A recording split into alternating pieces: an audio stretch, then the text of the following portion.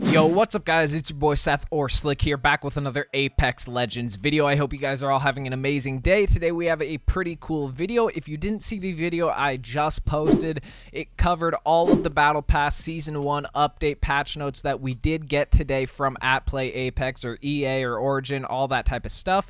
They did release this trailer for the Battle Pass Season 1. As you guys can see, it's coming tomorrow, so I'm pretty excited to see what it has in store for us. But they actually just released another trailer for Octane, so we're going to be showing off this gameplay trailer for you guys of what Octane should be like when we do get him in the game and we can play him. So I'll go ahead and play that for you guys right now. This trailer does look pretty cool, and I'm excited to see how this meta will change the game. So let's just get right into the trailer.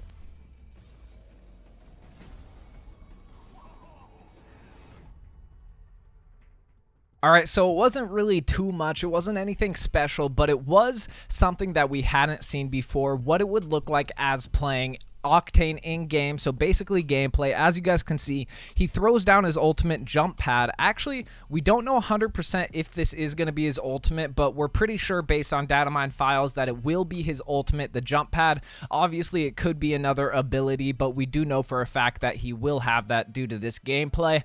So let's go ahead and check out in slow motion, see. He does hit that jump pad and then he flies away, so I am pretty excited to see how he is going to be in this new update. So if you guys are excited to see what Octane is like in-game and you guys are hyped for Season 1, make sure to comment down below. I'm curious on what you guys think about Season 1, and if you guys didn't see my other video, definitely go ahead and check out the video I just posted. As you can see on screen, I cover all the Battle Pass skins, the release date, the price, all that type of good stuff. But if you guys did enjoy this video, make sure to hit that like button. It really does help me out a ton. And if you guys are new to the channel, make sure to hit that subscribe button and turn on that notification bell. It's been your boy Seth or Slick, and I'm out.